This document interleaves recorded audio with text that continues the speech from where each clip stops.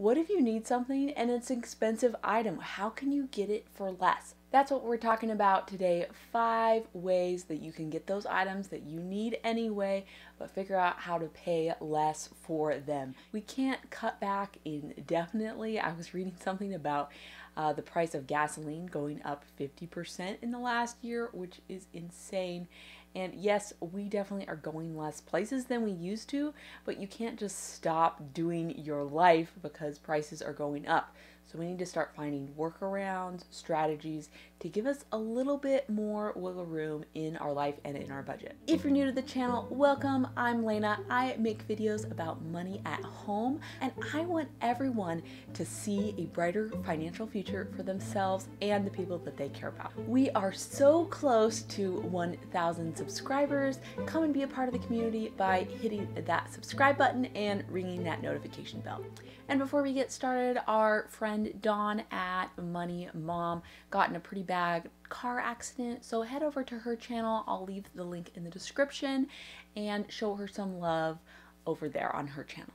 First up is that you can buy workbooks and coloring books at Goodwill or the Dollar Tree, or the $1.25 tree as it is now. I have 2 little boys, and my eldest really loves to color, and you know, he's getting into writing his letters and all that sort of thing, and he goes through coloring books very fast.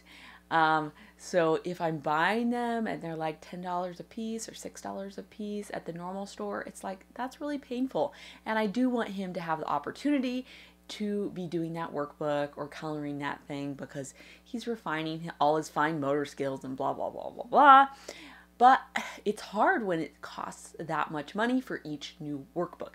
So while I was at Goodwill looking for a different school book that I wanted to do with him, I was unsuccessful at that, but I noticed that there were some workbooks, like the Get Ready for Kindergarten, you know, summer workbook for 2nd grade, those sorts of things. You can find used versions at Goodwill, which makes them a lot cheaper than buying them brand new. The Dollar Tree actually has quite a selection of books, word search books, coloring books, learn your letters books, Sudoku books, all sorts of things, and they're really inexpensive. And learning is not something that I want to put off or wait till things get less expensive or wait till anything gets easier.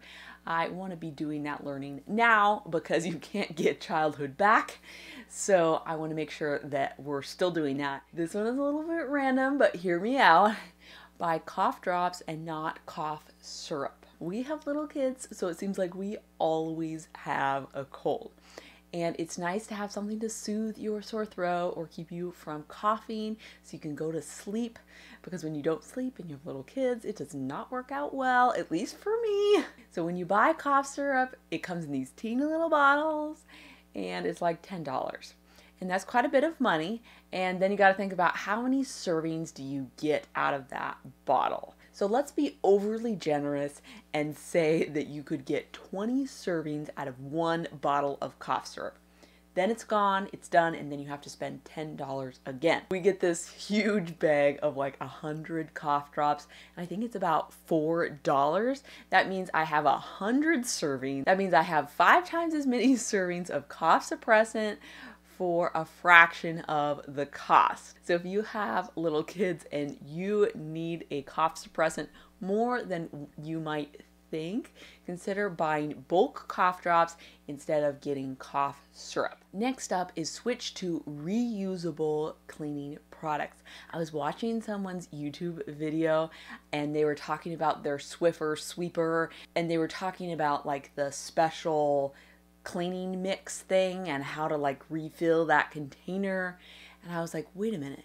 People buy refills of their special cleaner and they buy all those Swiffer pads that they just throw away. And I'm like, man, that's got to really start to add up.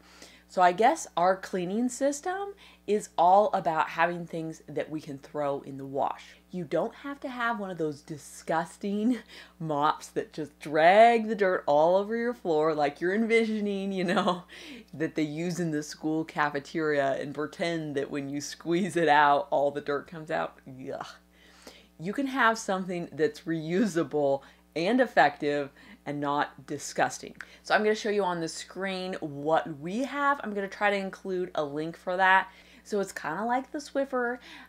You've got the mop handle. It's got that reusable mop pad on the bottom that you just throw in the wash. So you're not storing extra dirt in there. It gets totally clean in the washing machine, but you are not buying any refillable parts. And we just put a little bit of Dawn dish soap on ours and some water, and you clean the floor, and you can do this indefinitely without having to buy anything new, and that saves you money. We also have a huge stack of rags that we use for cleaning the bathroom, and then we just throw them in the wash, of course. We also have like window cloths. They make microfiber window cloths that you can just wash your windows with water, which makes it super easy and safe for your kids to help you out and clean up all their little fingerprints. I just put water on my microfiber cloth and I have my kid clean the window, but that's the most cost-effective way to clean a window because water is not expensive and I can use that rag so many times. The other thing that's easy to spend a lot of money on is that all-purpose cleaner. Well, we don't basically only have two different kinds of cleaners in our house. We have toilet cleaner and we have all-purpose cleaner that we use for everything else. But if you buy a little spray bottle of all-purpose cleaner, it can cost you at least $5, if not more. And that stuff goes away pretty fast if you clean regularly. So what we do is we make our own. So there are so many different ways to make a homemade all-purpose cleaner that is effective, but I use some mouthwash, sometimes some vinegar, and a little Dawn dish soap and a lot of water.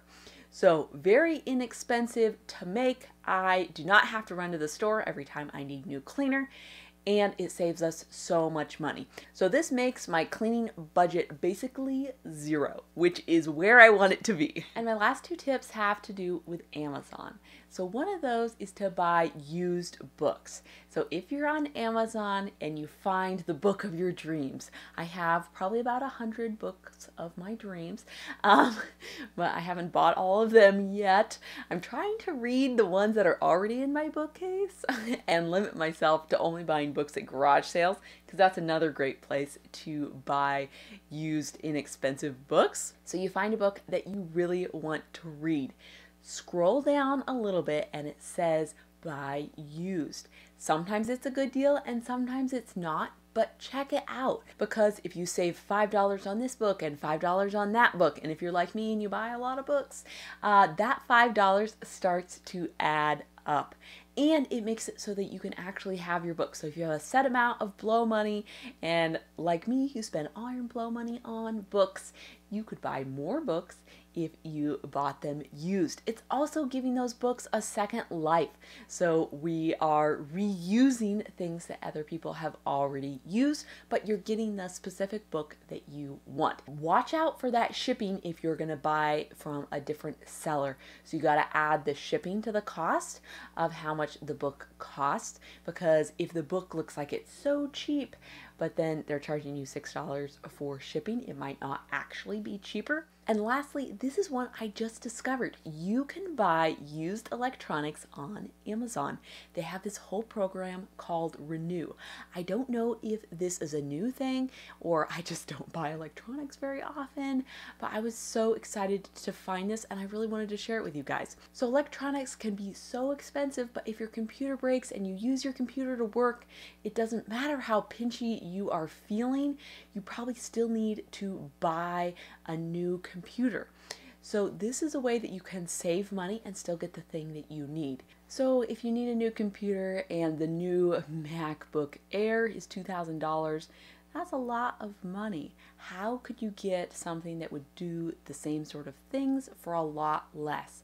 And one of the ways that you can do that is by going on Amazon and looking for used ones. So I wanted a small tablet, but I wanted it to cost the least amount of money possible because I have other things I'd like to spend my money on, like food. So I was doing some research and looking around. How much could this cost? This is probably the most expensive option, or close to one of the most expensive options, but you could get an iPad mini starting at $500.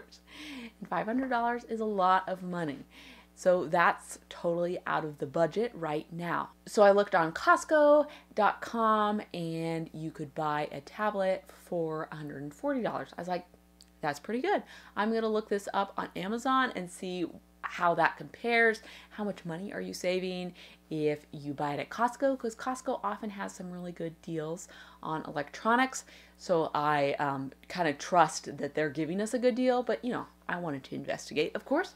So then I went on Amazon, I looked for the exact same product, and I found it for $109. And I was like, how could it be cheaper on Amazon? And that's because the tablet was used. And then they wiped its brain, and then they package it back up and send it to you used. And I'm like, that's fine. You know, I don't need the perfect original packaging. I just need it to work and be functional. So I saved 23% from what it would have cost to buy that at Costco.com. I saved that by buying it on Amazon, a used version. I also love this because this means that old electronics are not just being pitched in the trash, they are being given a second life and being actually used. So I love being able to keep things out of the trash. So when you can buy used and it's convenient, also my favorite, that is such a bonus. So we got that. I did not spend $500 on a tablet. I only spent $109. So if you have an electronics purchase coming up that you just can't avoid, check out some used electronics on Amazon and see if it could serve all your purposes, do all the jobs you need it to do, and save you a bucket load of money, because 23% on an even larger purchase like a computer is a big deal. Let me know down in the comments what is something that works really well for you to buy used. Don't forget to give this video a big thumbs up and subscribe for more. Thanks so much for watching. Hope to see you in the next one. Bye for now.